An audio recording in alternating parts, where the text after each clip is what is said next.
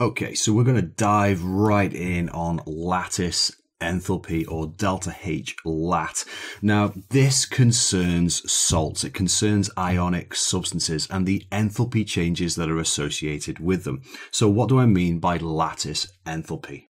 Well, it's a measure of the strength of the forces between the ions in an ionic lattice.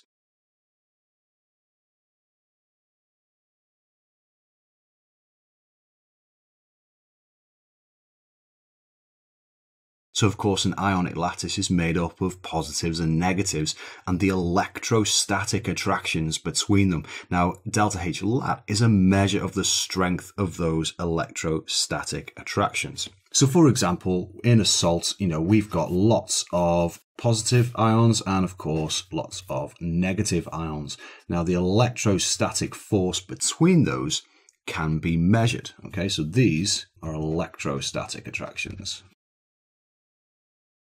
Now, of course, it varies between salt to salt, okay? So what we can say is that the stronger the forces, the greater the delta H lat, or the greater the lattice enthalpy.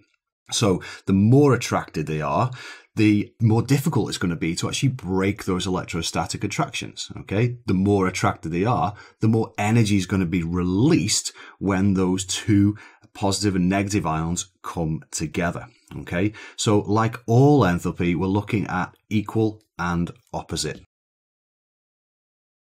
Now, like all enthalpies, there's an associated equation. So we're going to look at sodium chloride, okay? It's the go-to salt for every kind of example that we look at here, okay? So the first thing is we're going to look at the lattice breaking or lattice dissociation. So what I'm going to do, for short, I'm going to call that delta H lat dis. Okay, so that's the dissociation, so the breaking apart of the electrostatic attractions. So let's start with some sodium chloride. Okay, so NaCl solid. So we've got our salt in its standard state. Now, to break that lattice completely, we need to separate every single sodium ion and every single chloride ion. We essentially need to vaporize it completely. And that word vaporize is really important because the lattice dissociation is defined as when you take your salt in its, or ionic substance in its standard state, and you produce gaseous ions. So we've got Na plus gas, so they're all separated.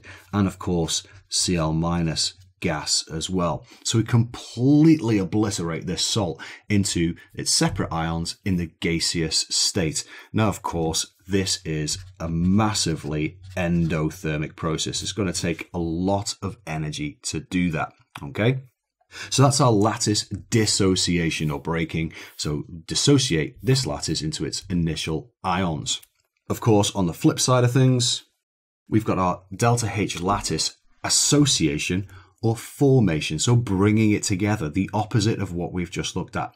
Of course, some of you may have seen this come in. I'm going to call this delta H lat ass. Okay, so it's our lat ass for association, bringing our salt together. And it is literally the opposite of what we've got here. We take our gaseous ions that we previously produced maybe, and Cl minus gas, and they come together to actually form our salt or ionic substance in its standard state. Now, of course, when these two ions come together, what happens is they release energy. So this is a massively exothermic process, releasing loads and loads of energy, okay?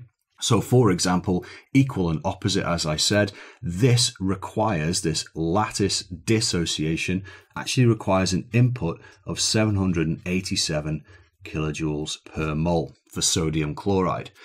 Actually, when sodium chloride forms from its gaseous ions, that's minus 787 kilojoules per mole. Okay, so the equal and opposite, like we've come to expect for delta H.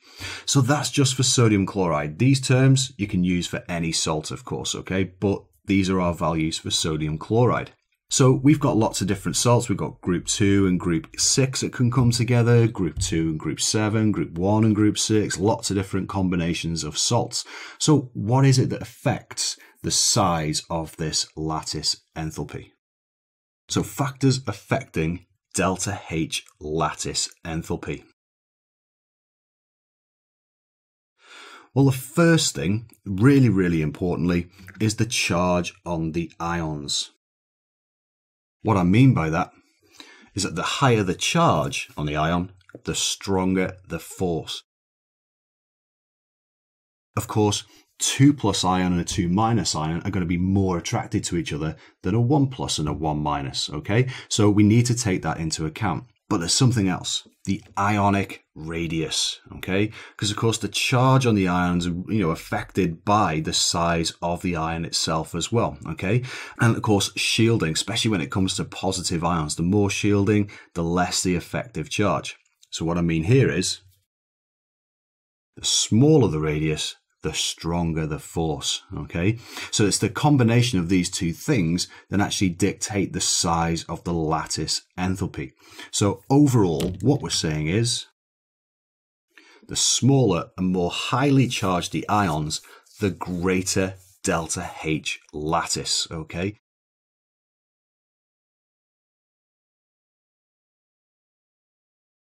What we're looking for here is a high charge density.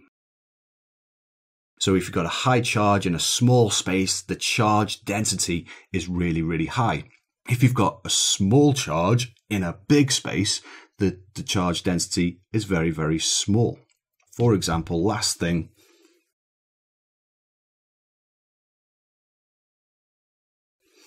as you go down group 1, what we see is a decrease in lattice enthalpy. Why? Because all these are 1+. The charge doesn't change, but the atoms are getting bigger. The ionic radius is getting bigger, okay? Which lowers the charge density, which lowers the delta H lattice. On the flip side of things, magnesium sulfide has got a massive delta H lattice. Why? Because that's 2+ and 2-, okay? So you can see the massive difference that the size of the charge makes to the size of the delta H lattice. So what I would say is definitely know your definition, okay? So measure the strength of the forces between the ions in an ionic lattice, and we're talking about these electrostatic attractions.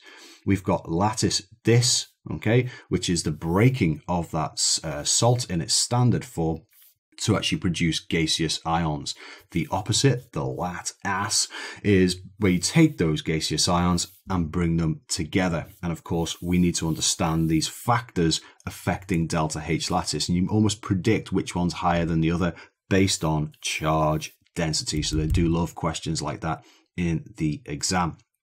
This is going to come in very useful for the Born-Haber cycle. So make sure that you know this, that you understand what these things are before you start looking at those Born-Haber cycle tutorials, okay?